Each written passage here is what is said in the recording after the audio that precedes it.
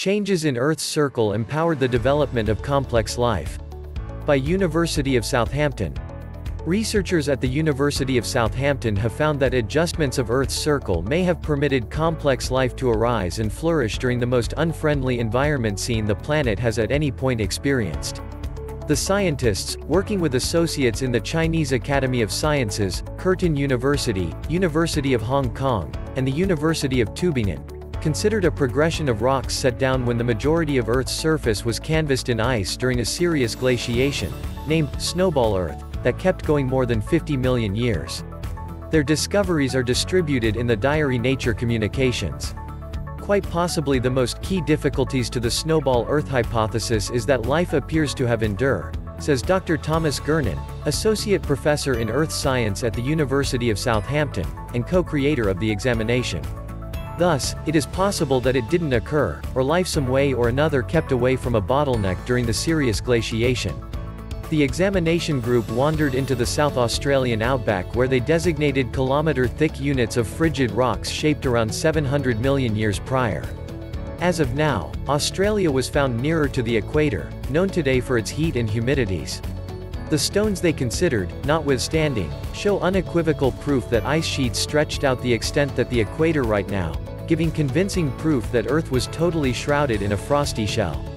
The group concentrated on joined iron formations, sedimentary rocks comprising of rotating layers of iron-rich and silica-rich material. These stones were stored in the ice-shrouded sea close to epoch ice sheets. During the Snowball glaciation, the frozen sea would have been altogether cut off from the climate.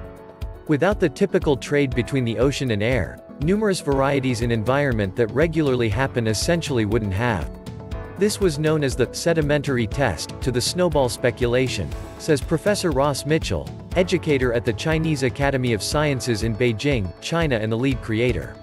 United Iron Development at Oriparina, South Australia. Credit: University of Southampton. The profoundly factor rock layers seemed to show cycles that looked a great deal like environment cycles related with the development and retreat of ice sheets. Such inconstancy was believed to be at chances with a static snowball Earth burying the entire sea in ice. The iron comes from aqueous vents on the ocean bottom, added Gernon. Regularly, the air oxidizes any iron quickly, so banded iron formations ordinarily don't gather. However, during the snowball, with the sea cut off from the air, iron had the option to amass enough for them to shape. Utilizing attractive vulnerability, a proportion of the degree to which the stones become polarized when presented to an attractive field, the group made the revelation that the layered stone files safeguard proof for practically all orbital cycles. Earth's circle around the Sun changes its shape and the slant and wobble of Earth's twist hub likewise go through cyclic changes. These galactic cycles change the measure of approaching sunlight-based radiation that arrives at Earth's surface and, in doing as such, they control environment. Despite the fact that Earth's environment framework acted contrastingly during the snowball, Earth's orbital varieties would have been willfully ignorant and just kept on doing their thing, clarifies Professor Mitchell.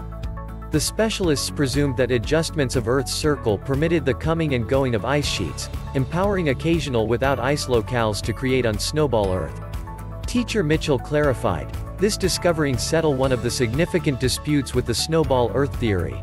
The long-standing perception of huge sedimentary changeability during the Snowball Earth glaciations showed up at chances with a particularly outrageous decrease of the hydrological cycle.